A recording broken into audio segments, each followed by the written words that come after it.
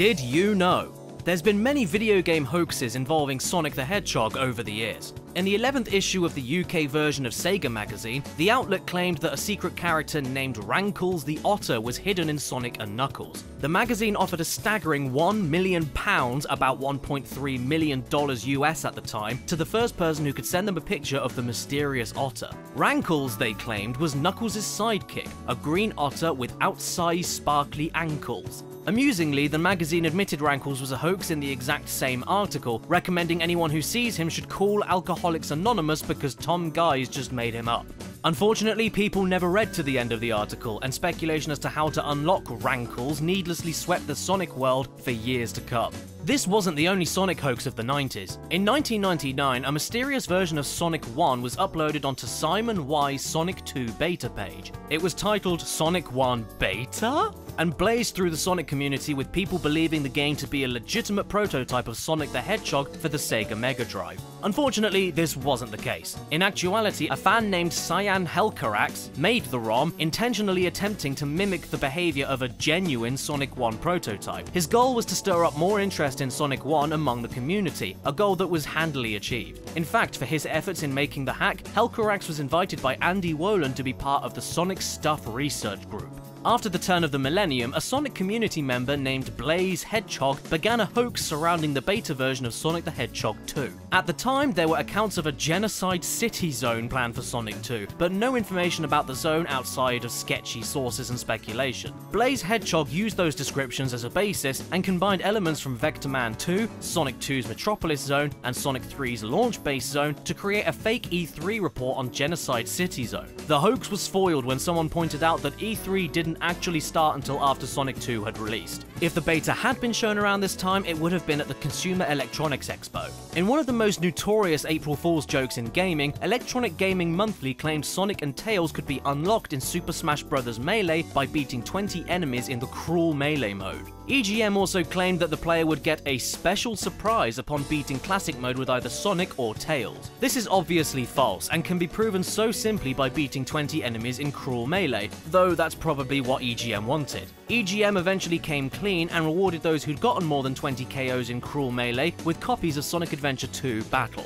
Sonic has since become playable in Super Smash Bros. Brawl, Smash for Wii U and 3DS, as well as Ultimate. But Tails only appears as a cameo in the background of Green Hill Zone and as a trophy. The next hoax again comes from Blaze Hedgehog, who made a hoax for the then non-existent Sonic Advance 2. Sonic Advance had just come out in Japan and the US, and Blaze knew a sequel was likely. Looking to do better than their last hoax, Blaze went to the effort of making a basic one-level game using Sonic Advance assets. They recorded gameplay of it, turned off the lights in their room, and took pictures of the video. Blaze then made a burner Angelfire account and added the images. The screenshots allegedly came from an insider source, which gave the Angelfire domain an exclusive sneak peek at Sonic Advance 2. Blaze dropped the link in a few chat rooms and the site began to spread. While the images managed to fool a few people, Blaze was ultimately foiled again when someone realized that the sprite for Metal Sonic was ripped straight from a Game Gear title. When Sonic Advance 2 came out, Blaze felt they needed to do something for a fake Sonic Advance 3. This time it would be a spoof of Sonic and Knuckles, but for Sonic and Shadow.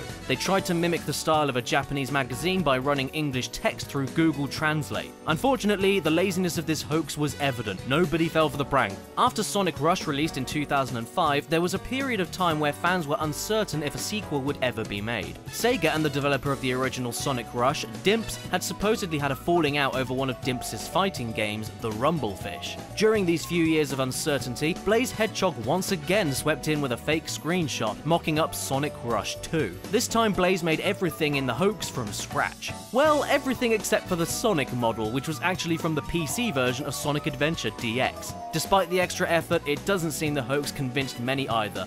On March 30th, 2006, a user named SazPaimon posted never-before-seen footage of Sonic Extreme to the website Sonic Cult. SazPaimon claimed that they traded a prototype of Gradius for this new prototype of Sonic Extreme. Within a few hours, a torrent file appeared on Pirate Bay. The rumor of a new Sonic Extreme build spread like wildfire. Several gaming websites reported on the rumor, as did the magazine Retro Gamer. 2 days later, the seeded chunks of the torrent were finally compiled by other users, and it was eventually revealed to be all a hoax. The files were garbled nonsense, with the new footage having been provided by a Sonic Extreme programmer named Chris Sen, who was in on the April Fool's joke. While some found it funny, Assembler Games did not. They threatened to sue everyone involved in the prank. Our next hoax was for a fake sequel to Shadow the Hedgehog, aptly titled Shadow the Hedgehog 2 Redemption. For this hoax, which was once again by Blaze Hedgehog, Blaze tried the magazine approach, even detailing out planned features for the game. As a side effect of trying to do an E3 background behind the text, it looked like the magazine paper was thin enough to see the page on the other side, lending the hoax more credibility. Of course, it wasn't long before the prank was called out. Fans were quick to see that the street had come from Grand Theft Auto San Andreas, the Shadow model from Sonic Heroes, and the Soldier from the Specialists mod of Half-Life 1. During the preparation for a move to Japan, the founder of fansite Sonic Stadium reportedly received a phone call detailing an announced Nintendo DS game starring Knuckles the Echidna. The game was being made by Traveler's Tales, the team who made the games Sonic 3D Blast and Sonic R. Apparently, Sonic Team in Japan wasn't able to tackle the project as they wanted to concentrate their attention on their upcoming next-gen Sonic title. This DS game appeared to be Sonic Rush, but starring Knuckles. The bottom screen featured different knuckle-based weapons called punch gears. The only confirmed punch gear was a metal claw used for digging, as seen in Sonic Adventure 2, which could destroy armored enemies. Players could also get accessories, including the scuba gear from Sonic Adventure 2. Rather than a treasure hunt game focused on collecting Master Emerald shards, it instead was a 2.5D platformer. But of course, this unannounced Nintendo DS game was never released. It was again an April Fool's joke. In 2009, an editor for the Sonic Stadium and Sonic Retro, going by the name of Slingerland, posted new info about a secret in Sonic 2's beta. According to Slingerland, somebody named Sonic Loof sent in a screenshot of Super Tails, assumedly a more powerful version of Tails similar to Super Sonic. Super Tails could be unlocked by heading to the Hidden Palace Zone in debug mode, having Tails stand on the Master Emerald, then holding up while pressing A, B, and C at the same time. Sonic Loof claimed that Super Tails, when revealed, is entirely in grayscale. Slingerland confirmed this with a screenshot and claimed video footage would be provided in due time, which was later revealed to be another April Fool's joke. In April 2011, Blaze Hedgehog had yet another crack at Sonic hoaxes. Their latest prank was for a game that fooled nobody. The idea was that Sega and Telltale Games would partner up for The Adventures of Sonic the Hedgehog. Telltale would cash in on the trend of making new retro-styled games by making an adventure game about Sonic in the SCUMM point-and-click game engine. However, this was an April Fool's prank for the fansite TSSZ. On August 6th, 2012, a user named Oblivion the Hog claimed that they had found an old copy of a childhood magazine from Portugal that had exclusive pictures of a Sonic 3 beta. In these pictures, a red hedgehog was shown, thought to be an earlier version of Knuckles. The screenshots lined up with existing beta screenshots of Sonic 3 at the time. As there wasn't much information about Sonic 3's beta back then, there was no real way to disprove the screenshots, and many people believed it, only for Oblivion the Hog to later come clean and reveal that they had made the entire thing up, but not before posting several responses trying to make their piece of fake Sonic history seem as legitimate as possible. On April Fool's Day in 2015, SonicStadium.org claimed Sega were remastering the fabled 2006 game Sonic the Hedgehog. Supposedly, this remastered version would showcase improved gameplay, new features, and would have been made available on the PlayStation 4 and Xbox One in time for the 25th anniversary of Sonic. Updated voice work, a 4K resolution, 60 FPS, included DLC, and new cutscenes to expand the story wrapped up this laughably fake announcement. In 2017, Sonic Stadium once again revealed Sega was planning something big. Literally. Big the Cat was apparently the last playable character in Sonic Mania. This was to be part of a cross-promotion with the officially sanctioned fan game, Big's Big Fishing Adventure 3. The crossover was said to be a nod of respect to the Sonic fan community, as Sega sought to best realize the fans' wishes. The fan game, Big's Big Fishing Adventure 3, was intended to fill the gaps between Big the Cat's appearances in Sonic Adventure 2. Sega was supposedly adding Big the Cat to Sonic Mania after the surprising success of a prior April Fool's joke, which had then been focused on Big's Big Adventure 3.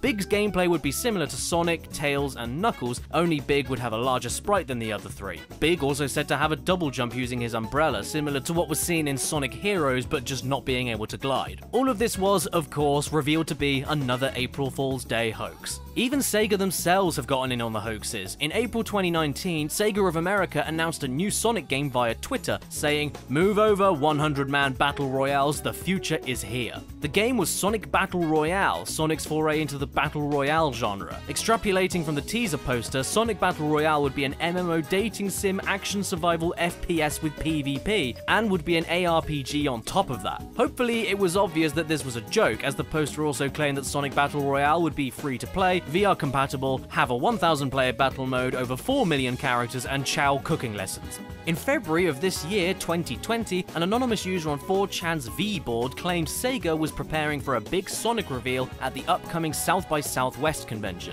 This reveal was for a single game that would bring most of the mainline 3D Sonic games to current generation consoles. They even posted an image that initially featured new art. However, upon further inspection, the art reused existing material, including a fan-made font.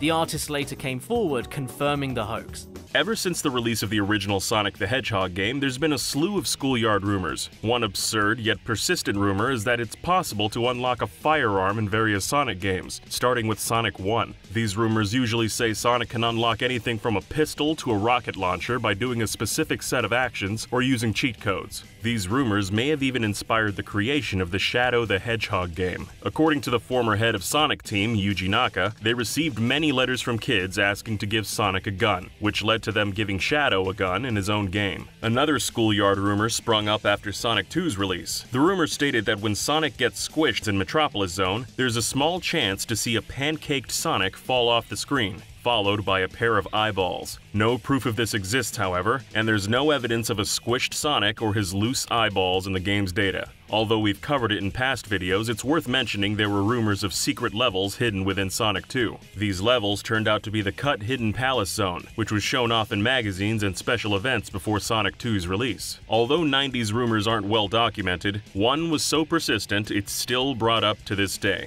There's been conflicting rumors about Michael Jackson's involvement in the composition of Sonic 3's soundtrack for many years. In March 2006, YouTube user QJimbo made a video titled Michael Jackson's Sonic 3, detailing evidence of Jackson's involvement. Their evidence included how Carnival Night Zone's theme had a similar breakdown to Jackson's song Jam, and how the Sonic 3 credits theme had a similar chord progression to Stranger in Moscow. Some tracks also had distinctive vocalizations reminiscent of Jackson's style. Many of Jackson's collaborators were also credited on Sonic 3, including Brad Buxer, Doug Grisby III, and Sirocco, aka C. Sirocco Jones. And there's already a connection between the two entities, as Sega had worked on Jackson's Moonwalker game. Fans speculated that Jackson was replaced and uncredited due to child abuse allegations surfacing during production of Sonic 3. The Sonic & Knuckles collection for PC fanned the flames of this rumor, as it used different music and didn't feature the Jackson-esque vocalizations. However, this may be due to the collection's soundtrack being converted to a MIDI format for PC, which struggled to reproduce the same sounds as the Genesis. Some parts of the rumor were confirmed in a 2005 interview with Roger Hector, the ex-director of the Sega Technical Institute. Hector claimed the child abuse scandal emerged during work on Sonic 3, leading to Sonic Spinball composer Howard Drawson rewriting much of Sonic 3's music. However, fans believe Jackson's songs are still in the game. Similarities emerged over the years, such as the Glass Smash sample in Carnival Night Zone also being in Jackson's In the Closet. In 2009, French magazine Black and White spoke to keyboardist Brad Buxer, a frequent Jackson collaborator who was credited in Sonic 3. He confirmed Jackson worked on Sonic 3, but as he'd never played it himself, Buxer couldn't confirm if the tracks made it into the game. However, he and other songwriters for Sonic 3 have contradicted Hector, stating Jackson withdrew his credit as he was unhappy with how his tracks sounded on the Genesis sound hardware. Buxer also confirmed Stranger in Moscow was based on the Sonic 3 end credits theme. In 2009, Sega released Sonic's Ultimate Genesis Collection, where the first official acknowledgement of Jackson's involvement was made. Buxer's name surfaced again in 2013. He'd written a song called Hard Times with part of the group The Jetsons, which sounded almost identical to Ice Cap Zone Act 1. Buxer later confirmed he repurposed the song for Sonic. Game Trailers' Pop Fiction also looked into the mystery, finding both sides of the story somewhat true. Jackson indeed had issues with the sound quality, and backed away from the project while giving his blessing for his team to continue. At the same time, Sega wished to distance themselves from Jackson due to the controversy surrounding him. Hector told Game Trailers that Jackson loved Sonic 2, and asked to be shown around the Sega Technical Institute. While he was visiting, Jackson was asked by a developer if he'd like to work on the soundtrack for Sonic 3. Though Hector denied Jackson's work made it into the final game, a source involved with the game's development confirmed to game trailers that Jackson's work did make it in. They cited Carnival Night Zone specifically as a song that still contained Jackson's work.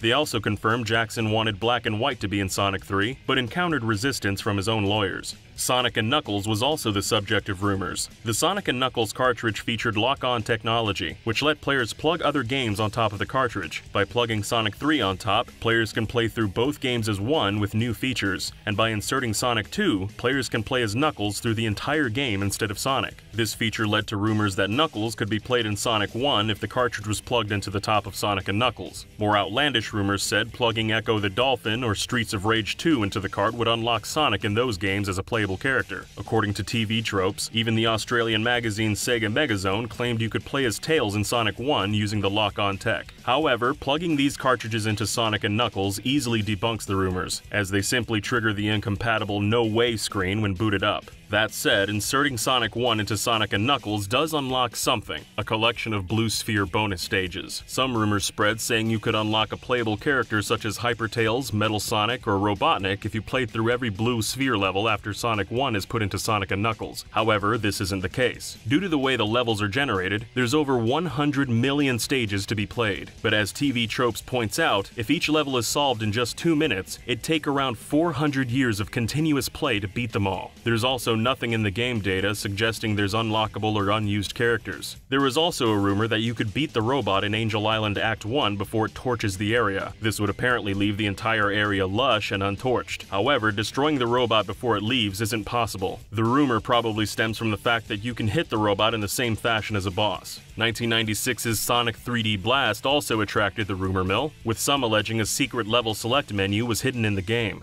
Apparently, if players hit or jiggled the cartridge while the game was actually running, a message would appear saying, "Congratulations, you found the secret level select screen." Then the select screen would start. This rumor turned out to be true, but the level select wasn't planned as an unlockable feature. The game's programmer, John Burton, explained the situation on his YouTube channel, Game Hut. To make sure 3D Blast made it past Sega's quality checks, which looked for things like bugs and crashes, Burton coded the game to redirect to a secret level select instead of an error screen in the event of a crash. This meant if the game did crash, testers at Sega would just think they'd unlocked a secret menu, and the game would be approved. It was never meant for the level select to be found by disrupting the cartridge. Hitting it just glitches the game. Before Sonic Adventure was unveiled, rumors circulated that a new Sonic & Knuckles game was in the works for the Dreamcast. However, no such game turned up, and when Sega showed off Sonic Adventure, it became clear the rumor was idle speculation. After the completion of Sonic Adventure in 1998, rumors popped up that Sonic Team would split into multiple smaller teams. This rumor was addressed by Yuji Naka, who said he couldn't answer whether the team would be broken into smaller units. In the end, Sonic Team did split in two. One half, led by Naka, remained in Japan to work on new franchises like Choo Choo Rocket, Samba de Amigo, and Phantasy Star Online. The other, named Sonic Team USA, moved to San Francisco to develop Sonic Adventure 2.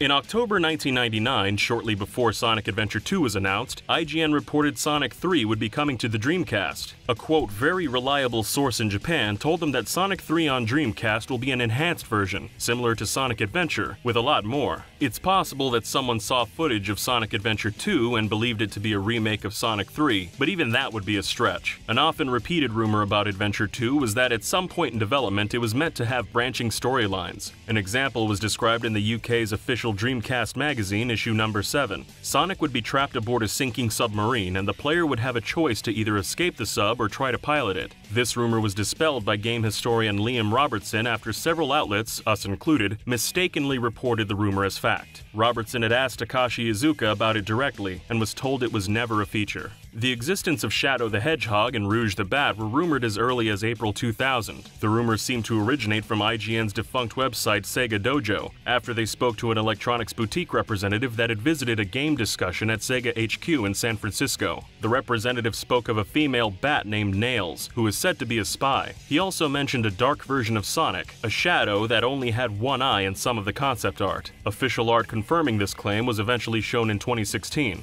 Shadow was formally unveiled in the first trailer for Sonic Adventure 2 at E3 2000. He remained a mystery for many months, but Shadow and Rouge's names were leaked by toy company Resource at the Toy Fair in February 2001. Resource was advertising its third series of Sonic Adventure figures, which was set to include Shadow and Rouge. Resource went out of business before they were able to release these figures. There were other less credible rumors. Some rumors stated that Tails wouldn't be in Adventure 2, and that Metal Sonic would be the villain. Some rumors also said Sonic would be kidnapped, and that Tails, Knuckles, and Amy would rescue him. Official Dreamcast magazine claimed that 5 new characters from Genesis, Game Gear, and arcade Sonic titles would be added to the game. This meant characters like Mighty, SBO, Vector, and others might appear in the game. However, the final game had very few returning characters outside of the core cast. After Adventure 2's release, rumors spread about various Chao forms. Since Chao could be bred and trained to achieve new forms and colors, many rumored forms spread online. One rumor spoke of a chameleon Chao that changed color as the player moved the camera, and another told of a big Chao that was twice the size of a normal Chao. It was also rumored Omo Chao could be unlocked as a Chao. There were even rumors of secret unlockable items like the Chao cookie, which boosts a Chao's stats. A more gruesome rumor said Chao could be stillborn. However, none of these rumored forms were actually in the game.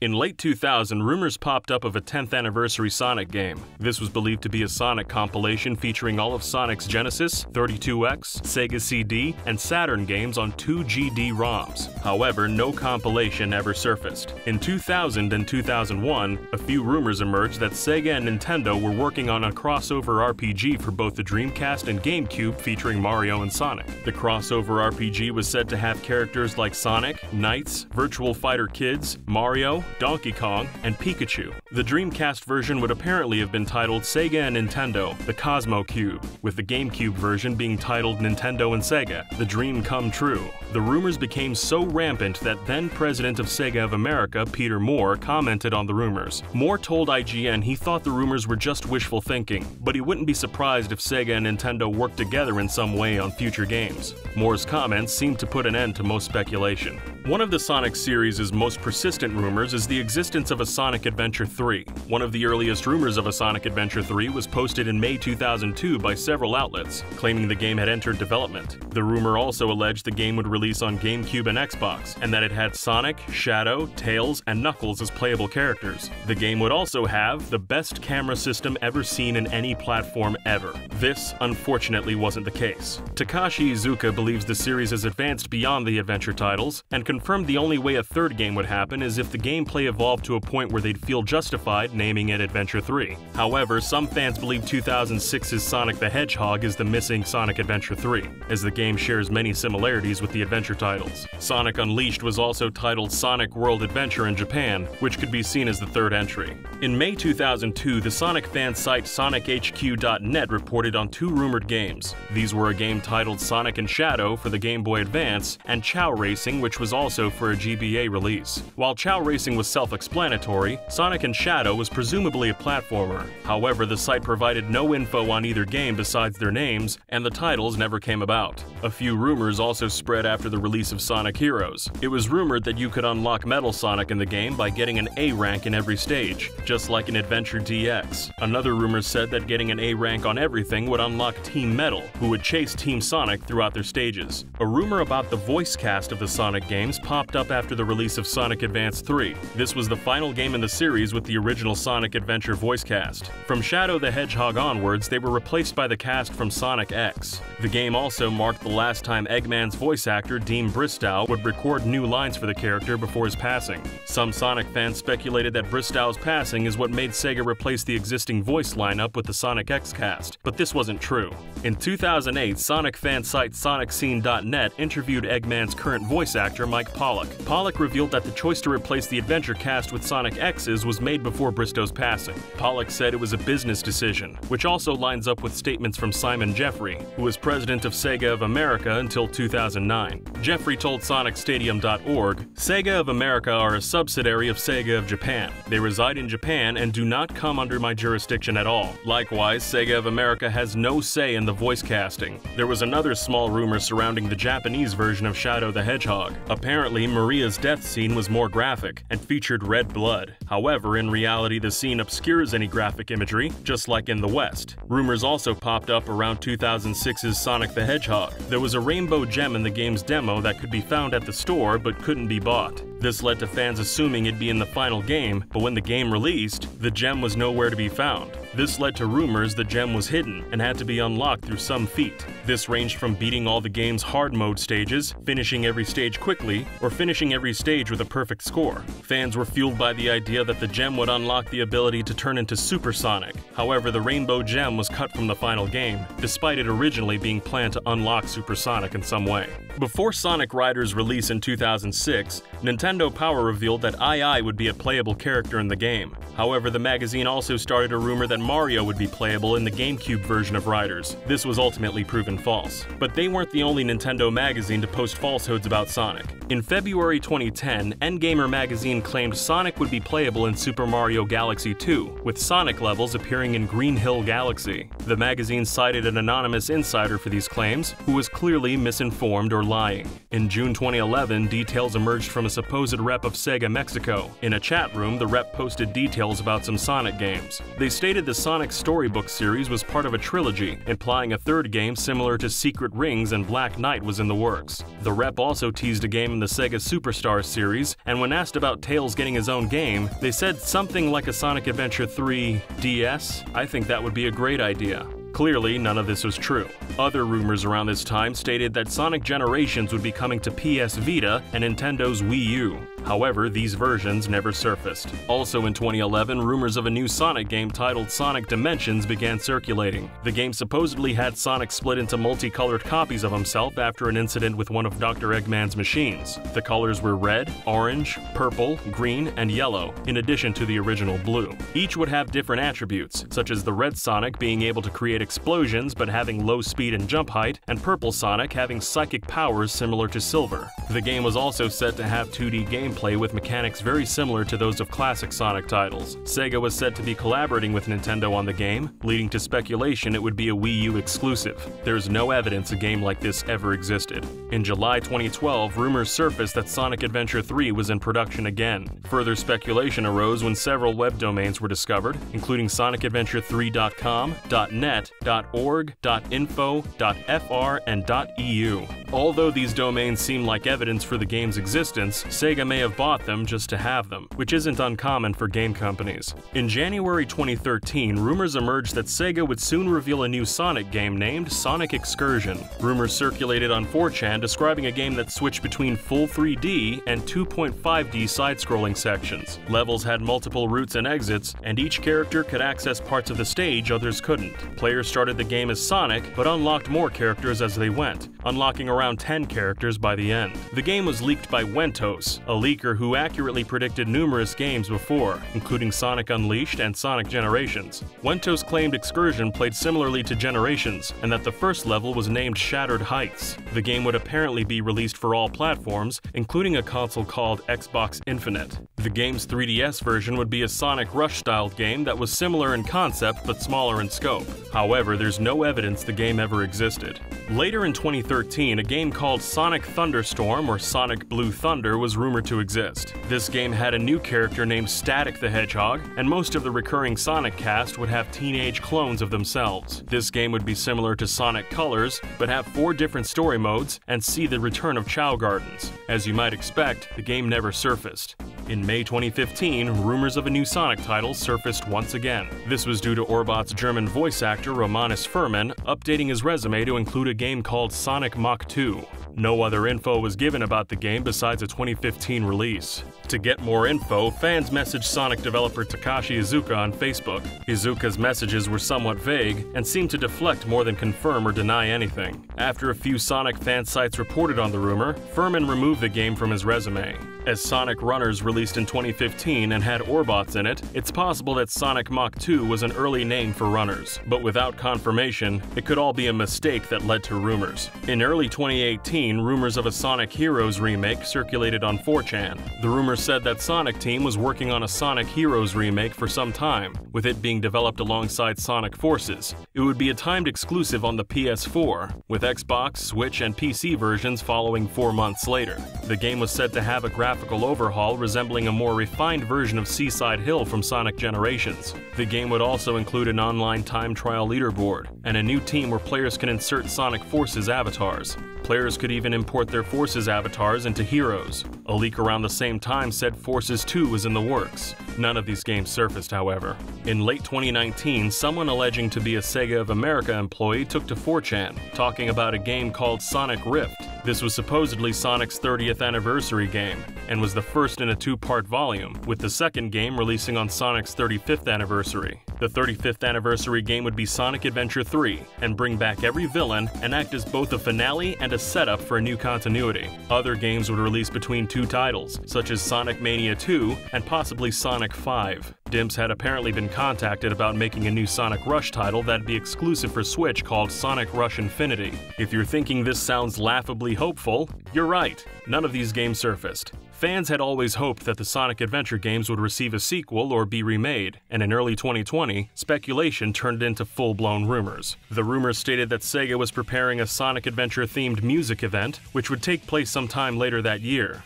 Sonic fan site TSSZ was tipped off that singer-songwriter Eizo Sakamoto would be singing Open Your Heart at the event, and they were even sent 2 MP3s of Sakamoto singing for the song. This is noteworthy as Sakamoto performed Open Your Heart when Sonic Adventure was first revealed. The rumored event was also said to feature new artwork of Sonic in a pose from Sonic Adventure DX with updated graphics. In April the previous year, former Sonic Team artist Hiroshi Nishiyama also had been rehired. Again, this is noteworthy, as Nishiyama worked on Adventure as lead field artist. Not only this, but in late 2018, Takashi Iizuka himself told Retro Gamer he'd like to remake the game, saying, "It was the very first 3D game that we worked on, and looking at it now, I can see the rough edges it has, which really makes me want to remake it again."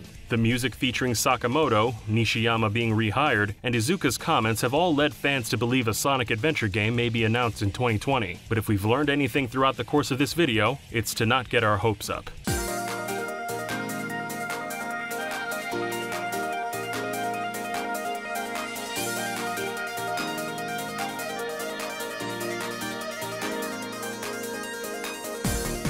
Intended to tide over audiences awaiting a true original 3D Sonic adventure on the Sega Saturn, Sonic R ultimately ended up as one of the closest things fans would ever come to one. Desperate to fill a gap in their 1997 holiday lineup, Sega handed their mascot over to Traveller's Tales. The result was an unconventional on-foot racer with an upbeat Europop soundtrack.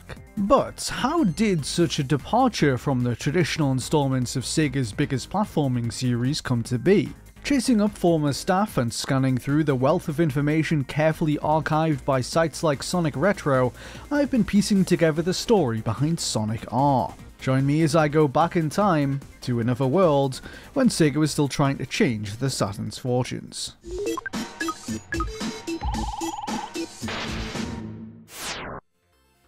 The original concept of a Sonic racing game is known to have come from Yuji Naka, one of the major creative forces behind Sonic, who served as lead programmer on each of the early main series titles. Naka had always been interested in doing an on-foot racing game with Sonic characters. The competitive mode in Sonic 2, which offered split-screen racing for 2 players, was one early exploration of this idea. After that, he still intended to one day make a separate spin-off game around it, and when the Saturn's lineup was in need of support, the ideal opportunity for it presented itself. Naka's original intention was to have Sonic Team themselves develop it.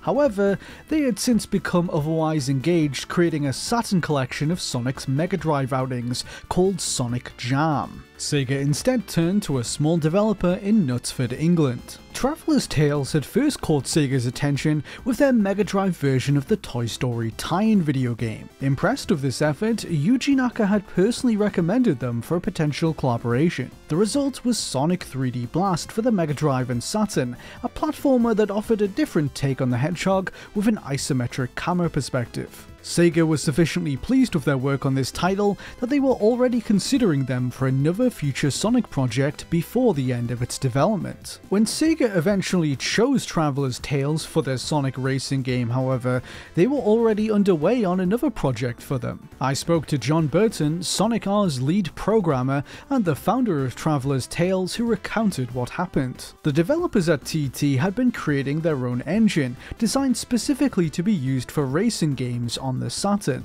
They had struck a deal to develop a Formula 1 game exclusively for the Saturn, which was set to be published by Sega themselves. This was intended to compete with the 1996 PS1 Formula 1 game by Bizarre Creations, which had been a booming financial success. The TT Formula 1 project was a few months into pre-production when in early 1997, Sega decided to apply the brakes on it. The long-awaited Sonic X-treme, once supposed to be Sega's flagship 3D Sonic platformer for the Saturn, had been cancelled. It left Sega scrambling to fill a blue hedgehog-shaped hole in their holiday lineup. Taking Yuji Naka's suggestion, they signed a new contract with Traveller's Tales, permitting them to retrofit their Formula 1 project into a Sonic racer. Development began in around February 1997, during which time it was known as Sonic TT. References to this title can be found in the game's source code. John Burton told me that this was a nod not only to Traveller's Tales, but to racing terms like Time Trial and Tourist Trophy. Sega initially signaled that they liked the idea, but later chose to change it after a couple of months to Sonic R. According to an interview conducted in early 1997 with a Sega spokesperson, quote, "The R stands for many different things and not just racing. It is up to the player to decide exactly what."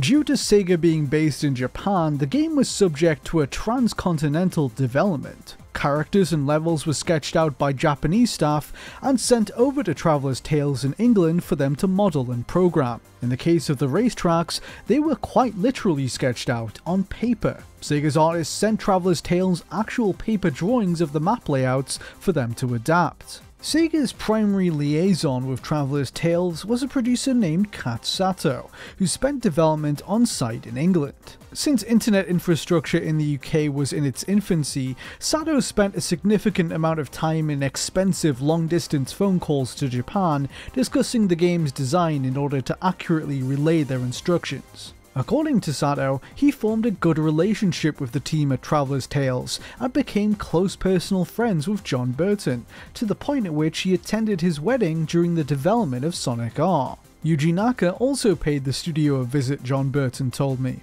Yuji Naka did visit the studio in person. In fact, we had dinner with him at a local Italian restaurant. I remember the restaurant had paper tablecloths at the time, and it was for people to doodle on during dinner. Yuji drew a Sonic the Hedgehog cartoon on the tablecloth, and I remember afterwards wishing I'd taken it with us instead of leaving it there. I also met him again in Japan. We had a meeting and dinner, I think. I remember he parked his Sonic Blue Porsche 911 in one of those vending machine car parks they have in Japan. I'd never seen parking like that before. By March 14th, 1997, the developers had put together an early first prototype for the game, which John Burton later labelled 0.1. Retrofitting some of the work done on their Formula 1 game, this essentially acted as a first run at demonstrating the technology that would power Sonic R. The user could guide the camera on a fixed track through a metallic blue racecourse, complete with Sonic and Robotnik Easter eggs in the background, and in true Sonic fashion, a loop-de-loop. The environment seen in 0.1 was made for internal purposes, and never appeared in later builds. 3 weeks later, however, the team was starting to realise the first level that would make it into the release game. Shared by John Burton in 2017 on YouTube, version 0.2 features a very early resort island. Like the previous prototype, it can only be controlled by maneuvering down a predetermined line, but it offers us a glimpse into what was and what had yet to be at this early phase. Multiple Sonic models glide down the track, an early test of multiple characters before other character models had been built in. The level featured a clearly very different skybox. This was actually a placeholder used for test purposes, which originated from another Traveller's Tales game, 1994's Mickey Mania. It was taken from the background of the Moose Hunters level, based on the classic Disney short of the same name. Another noteworthy fixture of this build is a metallic Sonic model floating throughout the course. This was implemented to test reflection mapping on characters during gameplay, but the Saturn, with its limited capabilities, was unable to support it, according to John Burton. The effect was instead reserved for other parts of the game, such as the rotating R on the title screen and the reflective Sonic head seen during loading. Sonic R's art, by all accounts, evolved considerably over the course of its creation, and was initially intended to feature a style much closer to Sonic 3D Blast. Resort Island, for example, once included foliage textures that were identical to those seen in 3D Blast, but this direction was later abandoned. The following prototype, 0.3 from May 2nd in 1997, marks the first demo to be shown to Sega. By this point, the player had more direct control over Sonic. We can start to see the beginning of the game's innovative fading technology to mask its draw distance, and the rings now had collision programmed, meaning they could be collected. The ring gates, on the other hand, which players can unlock by collecting a certain amount of rings, had yet to be put in place. Sonic could instead freely walk through the cave, where one would later be added. This build shows us another unused skybox as well, one including a sun setting over a mountain range. As it turns out, this background was intended to be used in the game until fairly late on. Sonic R was previewed by a myriad of different publications in the run-up to launch, and this evening variant of Resort Island was included in many of them. It appears to have been present in the game until sometime in summer of 1997. John Burton has explained the very simple rationale behind its removal. Upon listening to Can You Feel the Sunshine, the track's musical theme, it dawned upon John how out of place the background felt in consideration of its lyrics. It was therefore altered to be set during the middle of the day, so players could truly feel the aforementioned sunshine.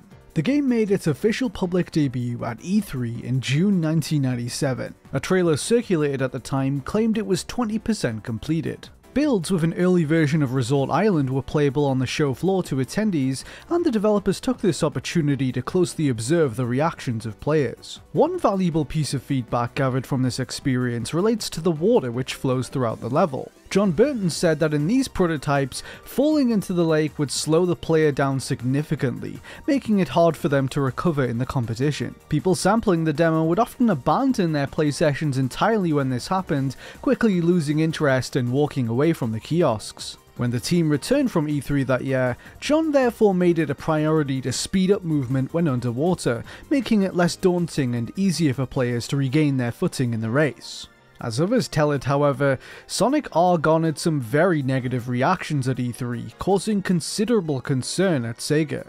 Hirokazu Yasuhara, who is best known for being the lead designer on the original 2D Sonic games, spoke candidly about this in a 2003 interview with Game Informer. He revealed that he was drafted in mid-development to revamp its level design. Sega asked me to work with Traveler's Tales. Sonic R had received awful reviews at E3, and Sega wanted me to improve it. I was asked to help out, even though I was not working on Sonic games anymore. Sonic R was promoted by Sega as part of a multi-game marketing strategy called Project Sonic. The goal of this label was to advertise Sonic's Saturn titles and to boost the franchise's profile in Japan.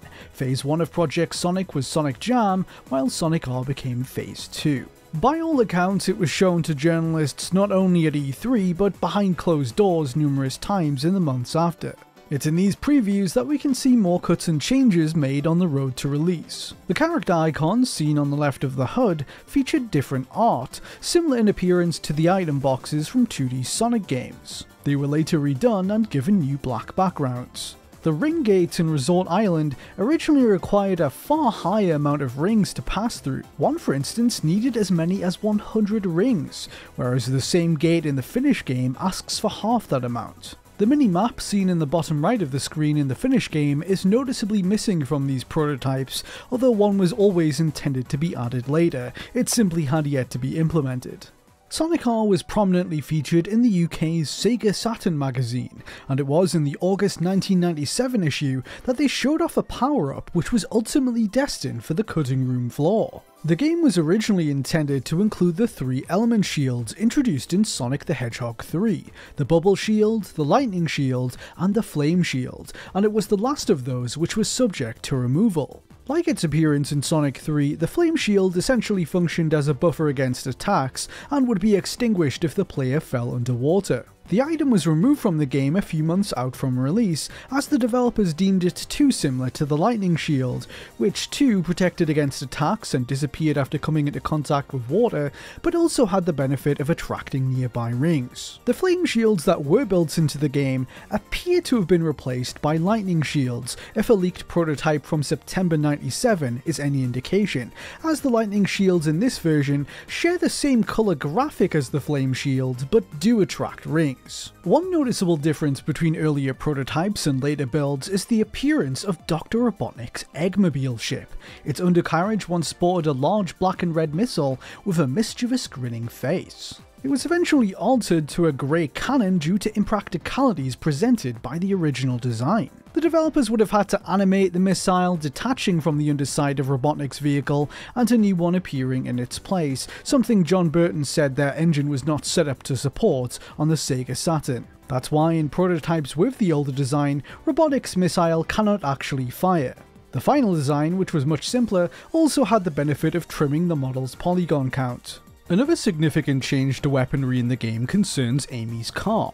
Originally, it was going to be able to produce a large spinning saw blade to attack racers in front of her. This was seen as a way to put her on par with Robotnik, who was planned to have an offensive maneuver of his own, but it was ultimately vetoed for being too violent. Across the board, the initial prototype models for Sonic R were more detailed than those in the finished product. Many of them received numerous minor adjustments, usually to keep them in line with polygon quotas for the sake of performance. Tails once had 3D whiskers and strands of hair that stuck out. Amy's car included a spoiler on the rear. Knuckles had more defined dreadlocks using more polygons which hung down his back more, and an alternate colour scheme for his shoes featuring orange, which was closer to his appearance in Sonic 3 and Knuckles. These older renders were used in select promotional material in the run-up to release, and even appeared in the game's instruction manual. Metal Sonic, on the other hand, once had a more detailed jet engine on his back, and the Egg Robo 2 sported a jetpack that was originally split into two separate parts, but was later merged into one. Throughout 1997, Sonic R appeared on multiple occasions in Sega Video Magazine, a series of promotional VHS tapes sent out to advertise new and upcoming Sega products in Japan. The footage used in these tapes includes unfinished versions of Tails and Knuckles, distinguishable by the blue aura around them when jumping. This indicates that they must have been newly added to the game, as the developers had yet to alter the aura from Sonic's blue to their respective orange and red colours. These clips are also notable for featuring an alternate version of the game's main musical theme, Super Sonic Racing. While the final song was performed by Tighe Davis, this iteration, which had different instrumentation, was sung by another artist.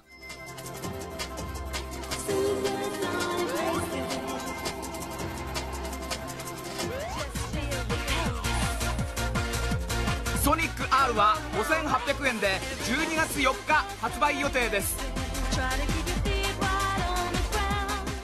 This version of the song also appeared at E397 and could be heard during gameplay on the Resort Island stage. To learn more about this mysterious track, I spoke to the composer of Sonic R's soundtrack, Richard Jacques, who explained its origins in full. Quote, "This was a work-in-progress version of Super Sonic Racing. The singer is a lady who used to work in the Sega Europe offices, and I used her to create a demo of the song for Yuji Naka to listen to and approve. This is often what takes place before spending financial resources on studio time with session singers/musicians. Richard added that he did not have a copy of it himself. In the beginning, it was not Yuji Naka's intention for each level's music to include vocals. According to Richard Jacques and Tighe Davis, they were initially only contracted to produce Super Sonic Racing as a title theme, but the song was received so warmly by Naka that he decided the rest of the soundtrack should follow suit. John Burton has said that he was concerned about how audiences would respond to this direction at first,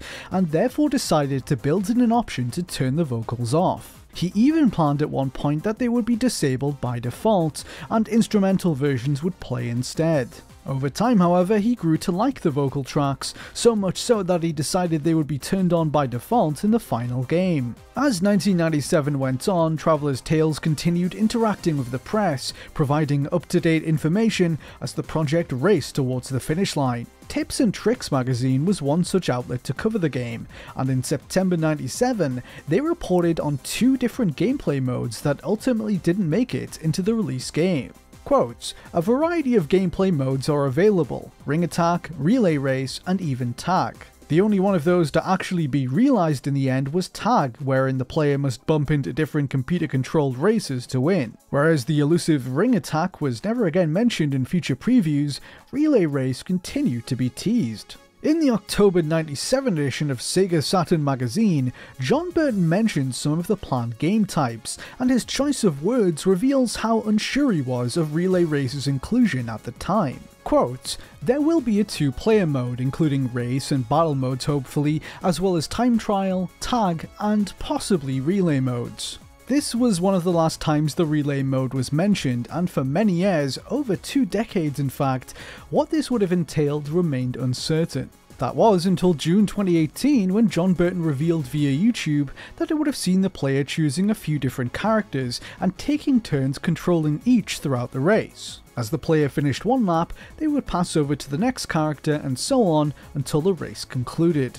John wasn't completely sure of why it was dropped, but speculated the game's tech simply wasn't set up to do character swapping of this nature. Time constraints may have also played a role, given how the developers had a strict deadline for Sonic R to be on sale in time for the 1997 holiday period. This may also explain the absence of another mode teased in magazines at the time, called Mirror Mode. Like the mode of the same name from the Mario Kart series, this would have reflected each track, challenging the player's knowledge of each course with this added twist. A mirror mode appearing in Sonic R was mentioned in a couple of different previews, including the aforementioned Sega Saturn magazine write-up from October 97. John Burton believes that it was never finished primarily because its implementation would have slowed down the game's polygon draw code. Its removal is just another reminder of the delicate balance Traveller's Tales had to strike as they attempted to work within the Saturn's hardware limitations. In the final months before launch, a mock-up of the game's cover was sent out to media outlets and toy catalogs featuring different art from that which later showed up on store shelves. A version of this art also functioned as the title screen in prototypes. The original render seen here was drawn in a 2D style more in line with other Sonic covers from this era, but was eventually redesigned. What replaced it was a completely different take on the material with 3D visuals. John Burton has said that he much prefers the original rendition, and that Sega had it redone to avoid spoiling the presence of Metal Sonic, a secret unlockable character who could be seen on the older cover. The original box art does briefly appear in the final game, however, at the end of the credits, with the phrase "See ya" placed over it. The high-resolution 3D models of characters and levels took multiple days to render, according to Burton. The Silicon graphics computers which produced them cost $30,000 each, using software packages worth $20,000 back in 1997. Some minor differences can be observed between the final courses and these renders, such as in the case of Regal Ruin. In the finished version, pillars were later added into the pool of water to the right of the start line, for example. Through examining earlier builds and previews, we can see that each level in the game had a single word working title during development. Resort Island was Island, Radical City was City, Regal Ruin was Ruin, and according to the November 97 edition of Saturn Power magazine, Reactive Factory was originally referred to as Industrial, before being changed to Factory. Each was later given a title starting with the letter R to match the game's namesake. We can mine further changes from a prototype shared by Hidden Palace dated September 1997, which contains 3 different levels: Island, City, and Factory, the last of which is still very unfinished. The differences between it and the release build are manifold. The prototype has different menus which are static and include the older high-poly renders of the characters. Different loading screens featuring a disc with a reflection of the original title screen art. The race countdown timer sound is different, and its text reads 3, 2, 1, go, which was later changed to Ready, Set, Go, with a line voiced by TJ Davis.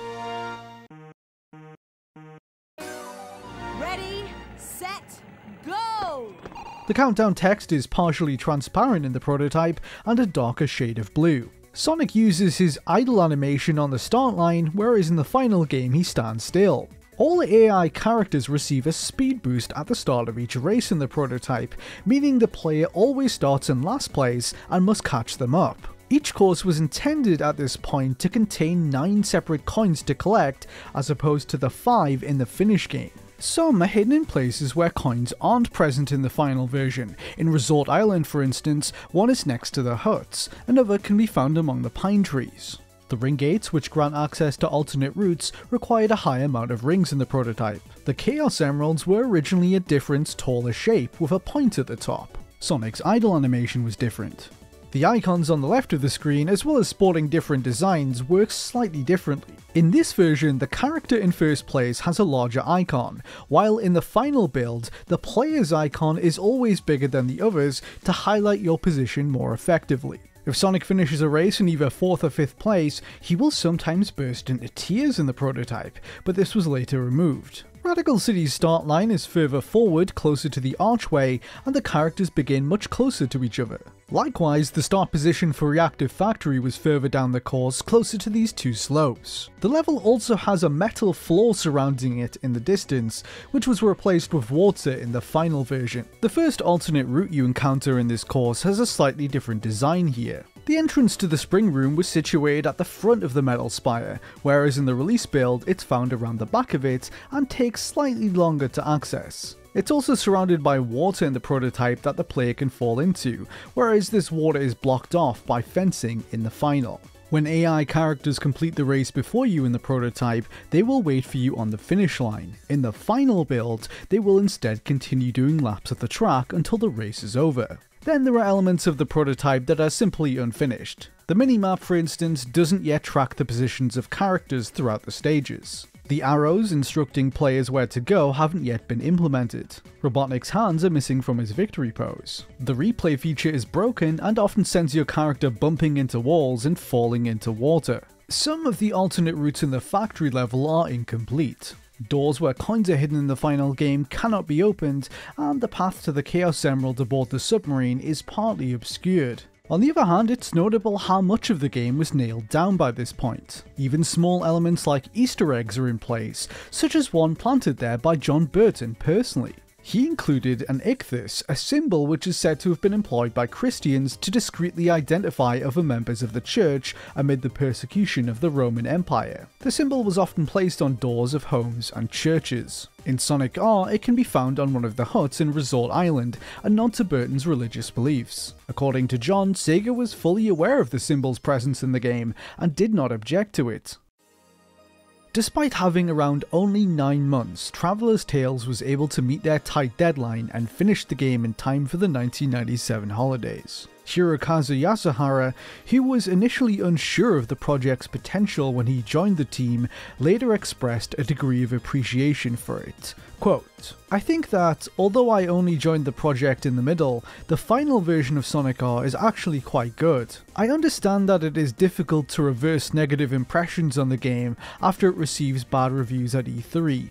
People do not play or buy it, so they cannot change their opinions. However, I do admit that the base concept of Sonic R, in which the player drives running characters, is not great." Sonic R was first released in November 1997, but that might not have been the case were it not for the actions of one person in particular. Kat Sato, who was overseeing the project on Sega's behalf at Traveller's Tales, revealed in an interview with French blog Terre de Jeu that he got into a heated disagreement with Yuji Naka over the game's content. Naka had requested more additions to the game, but with the schedule already tight, Sato told him that it could not be done, leading to an intense argument.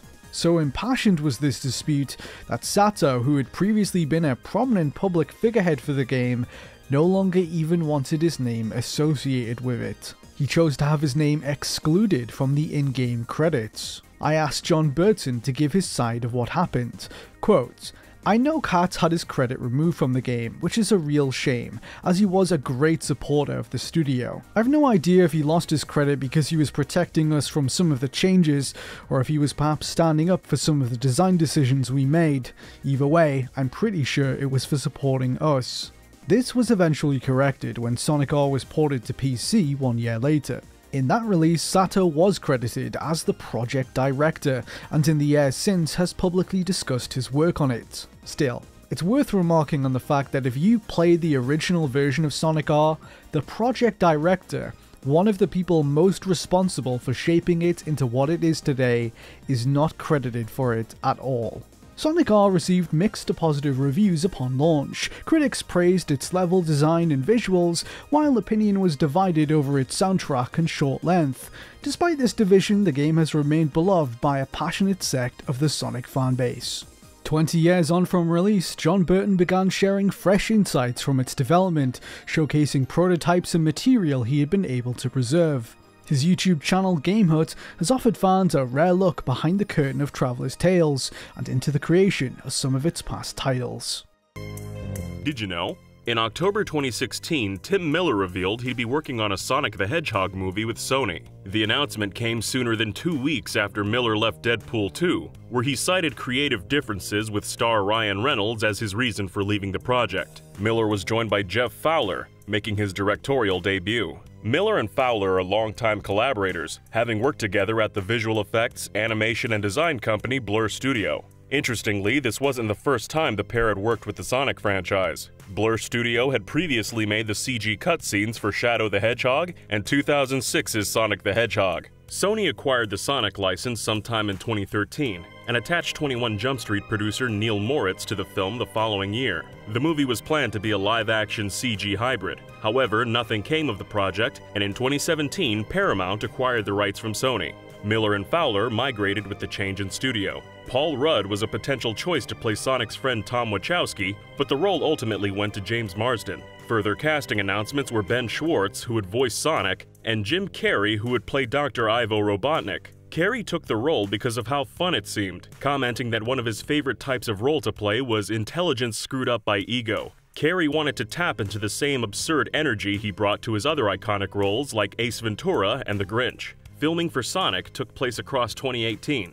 In November, filming was spotted in parts of San Francisco. Some thought this may have been a throwback to Sonic Adventure 2, which features a city heavily resembling San Fran. The movie was teased online with an animated poster on December 10, 2018. The poster showed a silhouetted Sonic, teasing his new design. Reactions were mixed, with many noting the musculature of his arms and legs, which spawned many memes. The more realistic take on the character was a deliberate choice. The production team took inspiration from the movie Ted when incorporating a CG character into a realistic setting. Giving Sonic realistic fur was the first alteration made to his character design, according to Miller, as it made him feel like a real creature. The most difficult part of making his design more realistic was the eyes. Sonic is usually depicted stylistically with a single eye with two pupils, which the filmmakers felt wouldn't work in a realistic setting. Sega resisted the decision to separate his eyes, but Miller was firm that a single eye would look strange. Miller was also concerned about the limits of Sonic's speed and strove to keep his powers grounded. Despite this, Sonic is apparently capable of moving so fast that it appears time has stopped in the first trailer. On December 13th, more posters were leaked, one revealing Sonic's final design, and the other showing him sitting atop the Golden Gate Bridge. This latter poster was soon confirmed to be real. This post again spawned many memes. People either photoshopped the background so Sonic was sitting in different situations, or tried to replicate the pose, with some believing Sonic's legs must have been dislocated to maintain the pose. In response, the Sonic Movie Twitter page posted an image of a comically muscular Sonic holding a sign saying, "Can't a guy work out?" This tweet has since been deleted. On the 4th of March, the art and branding agency Hanagami Carol Inc. uploaded a new page to their portfolio showing Sonic's final design in the movie. While HCI weren't responsible for the design in the first place, and while there was some doubt due to the leaked nature of the reveal, many assumed the design was indeed accurate. The design was poorly received. Among the detractors were Sonic's original creators, including character designer Naoto Oshima.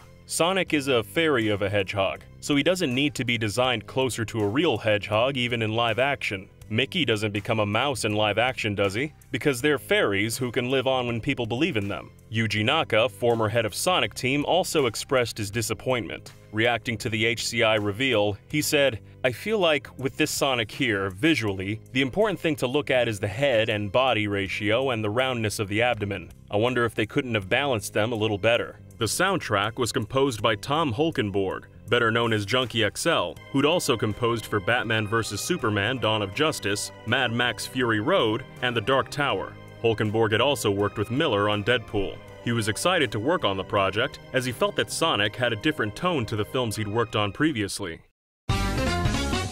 The trailer for Sonic the Hedgehog was finally released on the 1st of May 2019, for a projected November 8th release. It was met with negativity and hostility, with much of the criticism stemming from Sonic's more realistic humanoid design. People were put off by the defined muscles, human-like teeth, and separated eyes, with many feeling that the character looked uncanny. Other criticisms were leveled at the choice of soundtrack. Coolio's Gangsta's Paradise was considered a poor fit for the subject matter. Rolling Stone's Claire Schaffer described the song as one of the most somber, meditative anthems on gang life ever to be recorded. The serious, meditative subject matter made for a poor fit with a film about the adventures of a cartoon hedgehog. Paramount was allegedly confident about Sonic's design, comparing it to the likes of Teenage Mutant Ninja Turtles and Transformers. While both films' designs for the main characters upset longtime fans, they weren't altered and still managed to draw in a large audience. Paramount expected the backlash from the fans, but did not expect such a negative reaction from the general public.